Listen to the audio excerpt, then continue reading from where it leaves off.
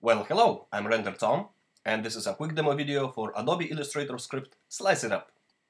Once you install the script to appropriate location, you can access it via File, Scripts, Slice It Up, and this nice little window will pop up. Now before I go and explain you how it works, let me do a quick changes here, like this. Alright, so we have a preview checkbox that enables or disables the live preview. Easy. Number of slices defines how many slices you will have after slicing is done. Minimum slider value is 2 and maximum is 10.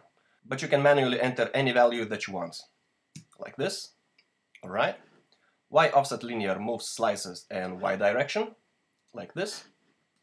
Y offset random moves slices in Y direction as well, but introduces some randomness.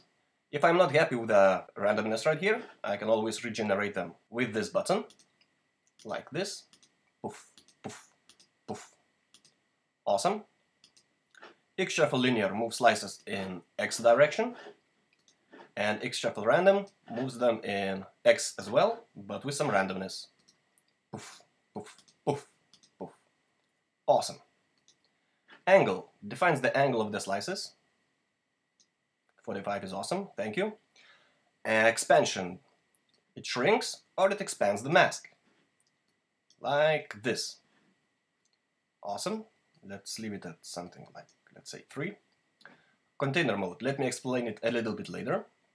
By default, all slices are equal width, but in case we want to have them random, that's the button. Poof, poof, poof. If you want slices to be equal width, then that's the button. And if you want them random, that's the button. Alright, so that's the way you slice it up.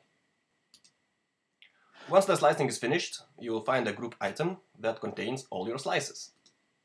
Like this. And each slice contains clipping mask and the actual layer that you are slicing. While this is all nice and dandy, I recommend you select that group and go to Window, Pathfinder, and either choose Trim option or Merge option. Like this. This way we end up with some nice and clean hierarchy. Okay, let's take a minute to talk about the container mode. There are 4 possible options that you can see. Let's choose a square one for now and see how it works. Everything looks almost okay except for the first and the last slices that are not entirely filled with our content. Also, if we change the angle to 90 degrees, we're only seeing 4 slices instead of 10, as we have them here. This is because under the hood, Illustrator is generating those slices, but we just don't get any visual. If we change the angle like this, well, you can see that we have those slices and they are there. Alright, let's take a look at circle mode.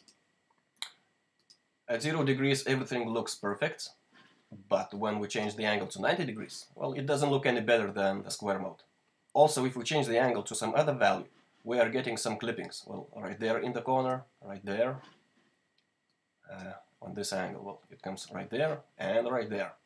So you would use circle mode only if you are slicing the circle. If you have some other shapes like this one, you would definitely go with the square mode. Okay? Vertical mode slices your layer vertically. You can move those slices in Y direction and X direction. And you cannot use any angles right here. And same goes for the horizontal mode.